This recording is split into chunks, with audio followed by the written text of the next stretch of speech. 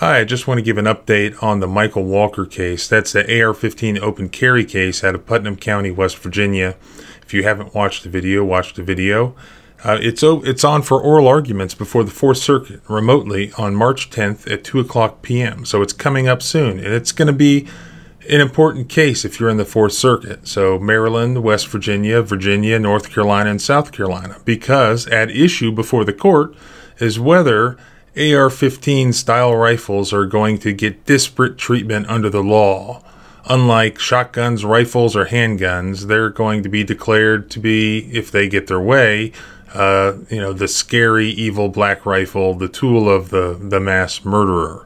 Should that be allowed by law enforcement, or if ARs are legal for whatever use, including open carry, then the police can't assume that individuals are breaking the law without reasonable suspicion that they're breaking the law.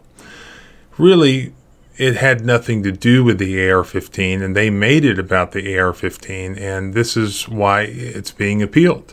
These are some of the things that they said in their paperwork, in their briefing. An AR-15 has more killing power and is more commonly used in indiscriminate public gun violence than many more commonplace sporting or self-defense weapons, and therefore raises a greater concern for public safety in context. They also said that where he had the AR-15 was a suburban residential and commercial area, which is unsuitable for hunting and target shooting. And Mr. Walker was not wearing any items of blaze orange or anything else which would signal to an observer that his intention was hunting. Or, they also said, nor is an AR-15 a weapon commonly used for hunting, such as a deer rifle, or a shotgun, or carried for self-defense, such as a handgun possessed by Mr. Troop in the Black case. They also said that carrying an AR-15 style rifle would allow him to fire on people in much the same way that many American soldiers and Marines would fire their M16s and M4 rifles in combat. They compared him to possibly being a mass shooter because there was a school a mile down the road. They said that he was a greater danger to public safety than would be more commonplace, less powerful than you'd have with more commonplace, less powerful, lower capacity firearms such as shotguns or handguns.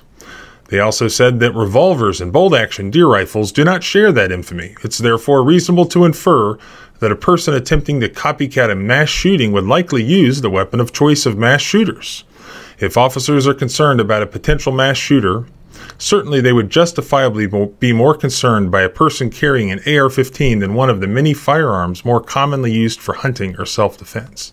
So that was the outrageous argument by the defendants in this case. What they're trying to do here is get the 4th Circuit to overrule one of the best firearms cases we have here in the 4th Circuit, and that's the United States versus Black, which holds that where a state permits its citizens to open carry firearms, just that fact, without more, does not allow the police to stop and detain those individuals, run a background check on them, and so forth.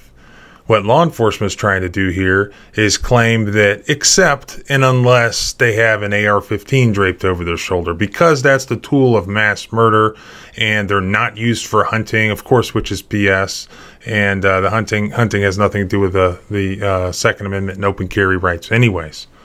But because of that, and the AR-15 is so bad and it's a scary black rifle, that there should be a giant exception for ARs out of U.S. versus Black. So we really want the 4th Circuit just to uphold its own precedents, its own legally binding precedent. In case you haven't seen the video, I'll leave you with a snapshot of it, and please follow along on March 10th at 2 o'clock for oral arguments, and we're really looking forward to it. Up to here with this, I don't have to answer any fucking questions or whatnot. You make it more fucking difficult for anybody to do their damn job out here. I'm just wondering what you have. I'm not going to take it from you at this point. It doesn't matter what I have. I'm not breaking any laws. I'm not committing any crime. Listen to me. I like guns too. I'm just kind of curious what you like to carry. I'm making small talk. Okay?